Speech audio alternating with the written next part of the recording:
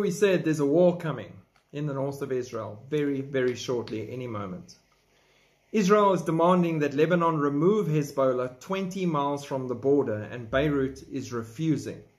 Israel's military issued the new assessment, which estimates it has launched attacks on some 3,000 Hezbollah sites in retaliation for Hezbollah attacking Israel. It will attack immediately if further provoked.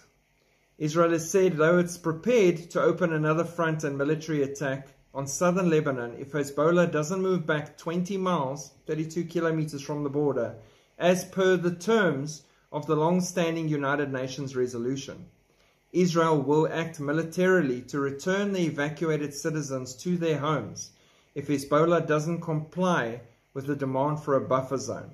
Israel is further demanding the Lebanese government take action, but has been rejected.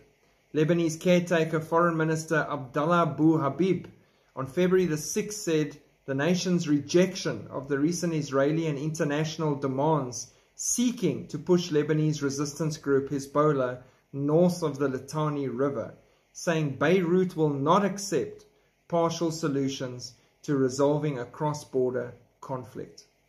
Western countries demand the retreat of Hezbollah for about 8 to 10 kilometers.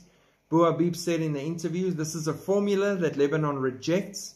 We will not accept partial solutions that do not bring the desired peace and do not secure stability, but will lead to the renewal of war again and again."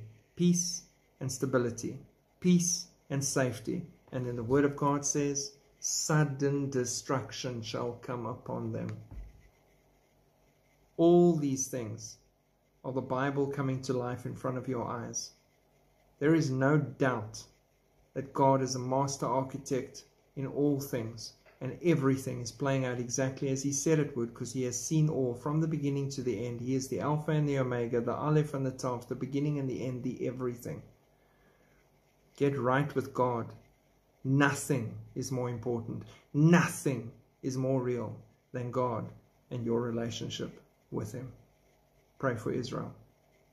Shalom.